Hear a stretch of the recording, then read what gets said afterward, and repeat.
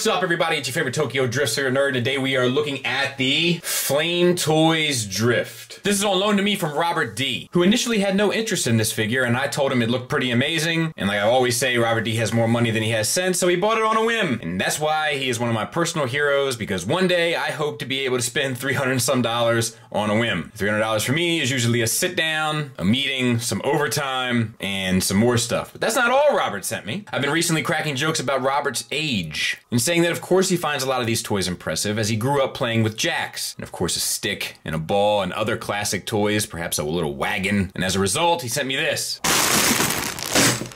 All these were in there. And if that wasn't weird enough, he asked me if I've ever worn whitey tighties, and I told him no, so he sent me this. So he got me a pack of these bad boys, which I'm not going to be wearing, because it's just really not for me. I'm a boxer brief kind of guy. But I am going to place it in a donations bag. We have a fairly high homeless population here, so that's where it's going, and I hope someone can use them. And that's why he's one of the most peculiar people I've ever met in my life, but a good dude overall. I'm really anxious to look at this guy. Let's get started. He comes with two swords and scabbards. They are identical, so let's just look at one. Painted to the nines, everything is painted. Everything. We have these extra bits that are glued on. We have silver, red, white, gold paint, two different shades of white. And this piece can tab into the side hips, and then the sword itself is removable with more silver paint, red paint, this like grayish paint, like a gray, like a blue gray, and then a gray, and then a gunmetal. Phenomenal. And of course he comes with his big old sword, which has this black and gold and red, and then all of this detailing is here with the golds and the translucent over top of gold. It's ridiculous as it is, but then you can remove it for a gunmetal gold, and then a gunmetal silver, and then more gold down here with tons of sculpted detail, more silver paint here, and then if you don't like this look, you can push this in, which extends these two pieces and makes it look even more ridiculous. Truly awesome. And then he comes with two alternate faces. One, I gotta hurry up and get the video back to Blockbuster before it's a day late and I gotta pay the fees face, and one, I didn't make it in time face. Comes with a slew of hands, left and right holding hands, left and right fist hands, left and right relaxed hands, left and right saluting hands, two sets of left and right posing hands, one set of left and right thumbs up hands, in addition to the two extra holding hands that you get in a different stylization that was seen in the opening footage.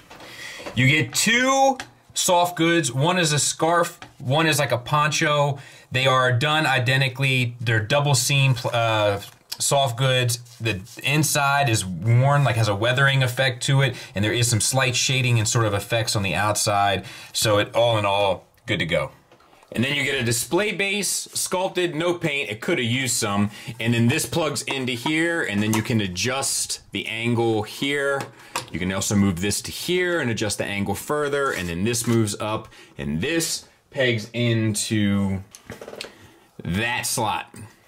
And then lastly, you get this piece which pegs into his back and holds the big sword scabbard. There is a gimmick light up feature. One of them is here. You grab this piece and pull up.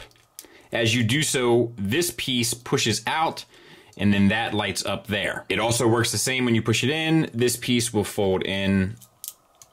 For the lights on the front, there's a little compartment here. Gently lift it up and then slide the switch over, and that'll light up his chest and eyes. And then there's this piece that lights up, and that's done by taking this off, sliding the switch over, and placing it back on. And all lit up, he is pretty amazing. Now let's talk about this figure. I'll be honest with you, I can't wait. This is the most excited I have been to talk about a figure in a very long time. All right, so the head, wait for it. Wait till we get to these knees. The head is on a ball peg from the neck. The neck is on a ball peg into the chest. So together, it sort of works like a double ball peg, giving you a great range forward, a little bit back because of the helmet, side to side, tilt, whatever you want to do. Detailings wise, like I said, painted head to toe. We got whites and grays and golds and silvers, and like the gray for the face is perfect. The sculpt on the face is perfect. My only criticism that I wouldn't even have had I not looked at the Fans Toys Omega, is that there is a way to give the eyes life and then have the light up feature also work. The Omega is where I first saw it, and I feel like anybody that does light up eyes should follow that so that you can have it look lifelike, or like it has life in it, not lifeless, I suppose, while it's in a resting position without using, wear and tear or energy from the batteries. Let's continue. The chest. We have white paint, we have the light up features, we have silver and gold, and then blue-gray. The blue-gray looks amazing throughout. We have an ab crunch right there. You get down to there, you get back a bit as well. You also have what I think is a ball peg in the waist, that allows you to get down to there. So utilizing both, you can get all the way down to there. Utilizing both, you can get all the way back to there. You have a hinge from this plate of the diaphragm or abdomen to the flank. And that will allow you to move him all the way to the side. And it is seamless. Big S, little e, little M, big L, little e, 2 S's. Continue. Everything works perfectly in that regard, but we're not done. It has a butterfly joint. Butterfly joints on robots tend to work better than humans because you can cover down, but this works better than most robot butterfly joints. So it hinges out. When it hinges out, this piece slides with it and covers down on the gap in the armpit. And then it reveals silver painted tech details underneath, and then you can move it back into position. The actual kind of shoulder, the chest piece, the butterfly piece, is fully painted for one, and then it also is on its own hinge to give you a little bit of backward movement and a little bit of forward movement. Using both, you can get it all the way around to there, and then you can tuck the arm all the way across the chest. There's even white painted stuff underneath. Like, this figure it's right up my alley. I feel like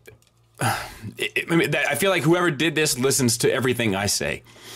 We have a ball peg shoulder piece, white paint throughout, the red paint, the different off-white piece here. All of it done beautifully. These fins completely painted with the red stripe, sharp as a tack. So this piece is on a ball joint, and this will move around the shoulder. The shoulder itself is on a universal joint. You can get the arm out to there, which is a little limited, except for the fact that this spring-loaded clip here will move out of the way. It is a little tricky because you have to move it and move the arm kind of at the same time. And I'll see if I can do this. And I'm trying to be gentle here. There you go. And then you can get the arm all the way out to 90 degrees with zero problem. Let's move it back, and that shoulder piece will cover down immediately. We have the more blue-gray and then gunmetal silver on the bicep, which does have a swivel. And then we have a double jointed elbow that gets you the full range, and the joint is painted. Forearm swivels are incredibly redundant if you have a bicep swivel or a wrist swivel. Usually more so the wrist swivel, with one exception. If you have a decorative piece that you'd like to have in a different position, like this does, that's also spring-loaded and painted on the inside, you can move this out, rotate the forearm, and place it back in position if you prefer it out to the side. Then you can move the wrist around and it's all in line. Or if you're like, I want it on the back, not a problem either. Move the wrist back. Beautiful. Fully painted whites and golds and silvers, etc., and reds. Speaking of red, the fun and games are not over.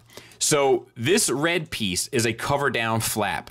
The hands are obviously on ball pegs because you can swipe them out. So the hands get a little bit of rotation, including the swivel, and then this piece is on a ball peg as well.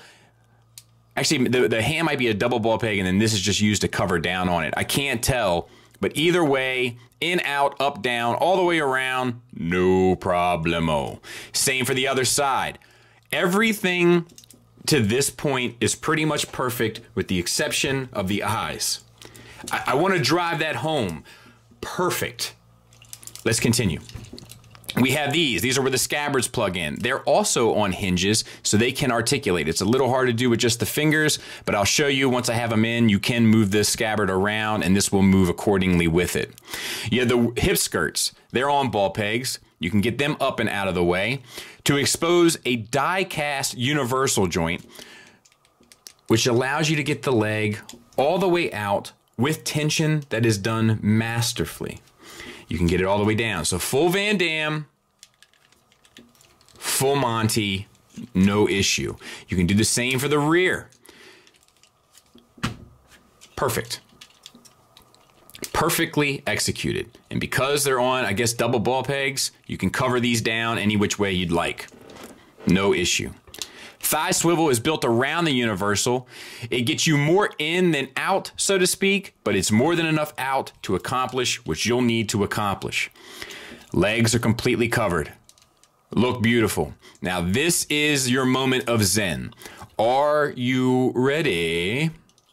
Double jointed knee. And when you utilize them, I don't even know if I can tell you everything that's going on here. Like, I don't know if I have the ability to. But let's try. Watch the thigh cover piece. And I'm trying to be careful here. Watch this thigh cover piece here. Okay? Let's start there. Slides down. Keeping the integrity of the knee looking good. Because otherwise, this piece would be up here and all of this would be exposed. Underneath this is more tech details that are fully painted. So the entire thing is completely covered. This piece, as you're manipulating just that, just that first knee joint, tucks in perfectly to the back of the knee. And if you utilize the second joint, these pieces here are tucking in behind the calf for a fully integrated, covered down, anatomically correct knee position. I've never remotely, look at, like, just as I'm moving this piece, just watch this piece. See how it all covers down on itself? I've never seen anything quite like it. As you move this piece here, this piece shifts, covers down as needed. It is remarkable. Remarkable. This, we have gold paint, all that is beautiful. Detailings wise, continues to look good. Silver paint, gold paint. The back of it is fully painted. And let's get to the ankles, because there's more. First of all, we have an ankle rocker, and it's like an old school Toy Biz rocker. So it's actually on a piece here that swivels around the construction of the ankle, which is optimal. And look at that range.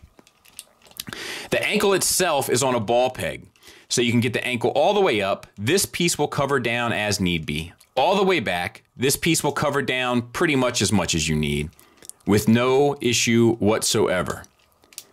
So ankle tilt up, ankle tilt down, and then the additional rocker, all of it reinforced by a ball peg for even more movement. And oh, look at this piece here. Let's get this out of the way. As I do the ankle tilt up, just watch this one blue piece shift to cover down. Please say you can see that. It's remarkable. I mean, it's beautiful. Picture perfect. There is the back of it. It is an amazing, amazing, amazing piece. Let's talk size. And because this is drift, we're using Rodimus or Hot Rod as our points of reference for this guy. So there he is with the MMC Rodimus. So he's too big, it doesn't work. There he is with the Masterpiece Hot Rod. Arguably, once again, too big, but you can kind of convince yourself that this works, and I wouldn't be mad at you. And there he is with Masterpiece Rodimus, and maybe Masterpiece Rodimus is too big, but you can kind of once again convince yourself that it works, and I wouldn't be mad at you. But here is where the problem lies. I'm going to get what I think are some of the figures that present the best, that had the best presentation of transformable masterpiece figures that could possibly go with this guy. Obviously, he's his own line, he's his own collection, but just for the sake of discussion, let's take a look.